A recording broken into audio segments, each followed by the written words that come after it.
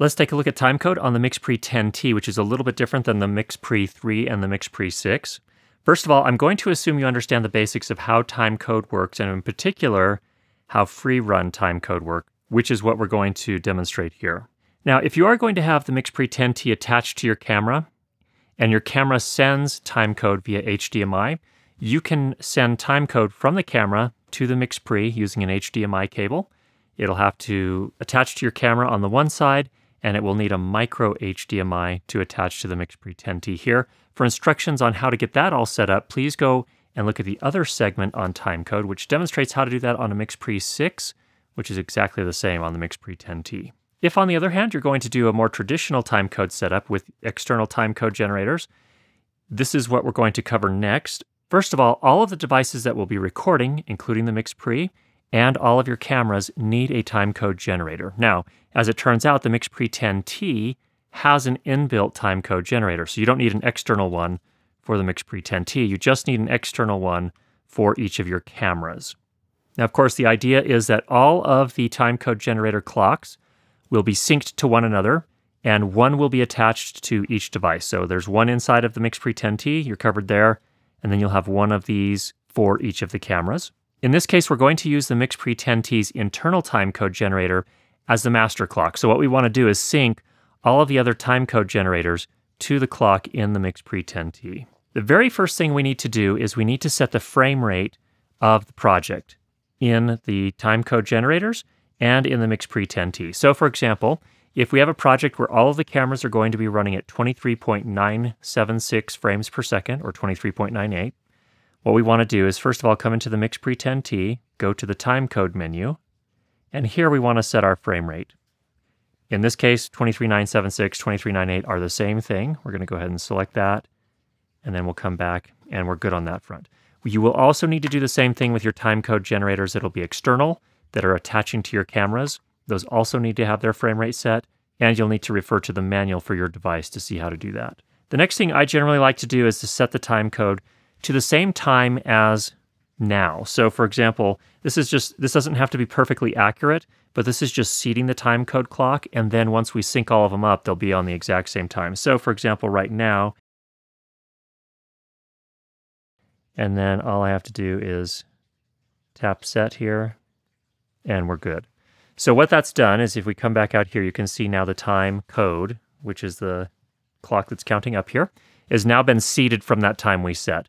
The reason I do that is that it's not critical that that be accurate, perfectly accurate, but what it does do is that every time we start a recording, it's going to stamp this timecode value to the file and say, this is when we started.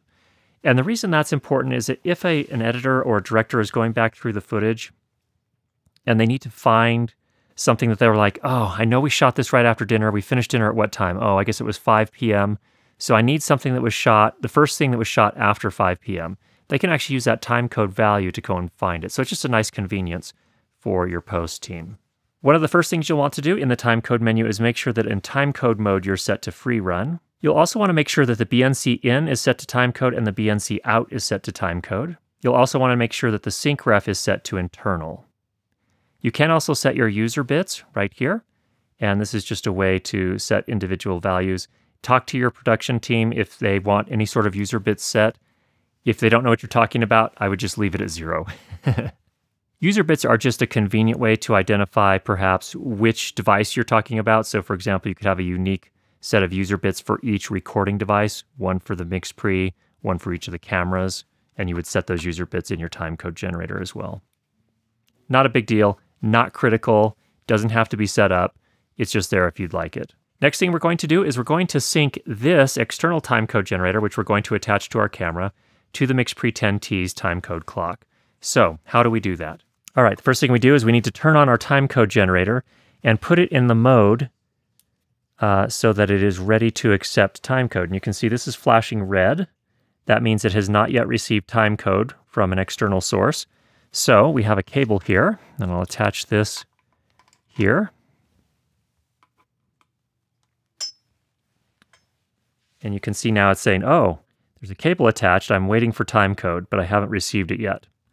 So what we do is we take the other end here, and you will need to get the appropriate cable. So In this particular case, it's a 3.5 millimeter coming into the tentacle sync timecode generator and a BNC connector on this side. BNC, of course, attaches to the MixPre 10T. We want to attach to the timecode output port. Now, while we do that, watch this little red LED. When it has received timecode and has jam synced itself to the timecode generator in the MixPre 10T, it should turn green. So we'll attach this here. And there it is. Now it's green. That means, okay, we got timecode from the MixPre 10T, and this one is now set to go. Now, if we wanted to be 100% sure and check that, what we can do is we can come into the timecode menu here, and we can come into the jam menu. Now what we can do is take the BNC that's still attached to our timecode generator and attach it to the timecode in port. And what that does here is it sends timecode now from this into the MixPre, and it allows us to compare the MixPre's clock to the external timecode generator's clock, and you can see the difference here is exactly 0. That means they're perfectly in sync. BNC means that's the timecode coming from the tentacle sync.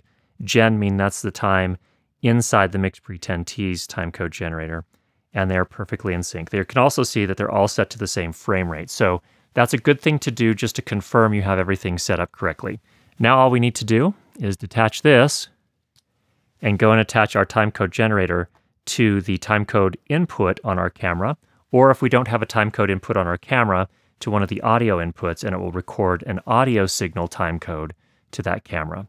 Then, of course, in post, you would use your nonlinear editor to sync the two of them up by saying use timecode on these and on the video file and on the audio file, and it will sync them right up. Now, if you are recording audio timecode from your timecode generator into an audio input on your camera, you will need to use either Tentacle Sync Studio to read the audio timecode and convert it to file timecode, or DaVinci Resolve, which can also do that. We'll have another video down below that was an older demonstration of timecode that goes into a little bit more depth and what that looks like in post. One other scenario that I will mention here quickly is if you have a timecode generator like this is the Pulse from Timecode Systems. This is actually a wireless master clock. What this does is it actually wirelessly resyncs all of the timecode generators on a set every second or so. This is a great way to ensure that your timecode generators don't sort of drift out of sync from each other, because this one is constantly resyncing all of them wirelessly. Now, if you're going to do something like that, what you need to do is make this the master clock instead of this the master clock. And the way you do that is you come in here to the timecode menu, go to the second page, and in here where it says sync ref, instead of having that set to internal, you'll want to change that to BNC in. Then what you'll do is you'll run timecode from here out of this port into a BNC on the bottom, which is a timecode input on the MixPre. That way, this pulse becomes the master clock, and this just follows what the master clock tells it. So that is one thing to keep in mind as well. So overall, there's an overview of timecode on the MixPre 10T.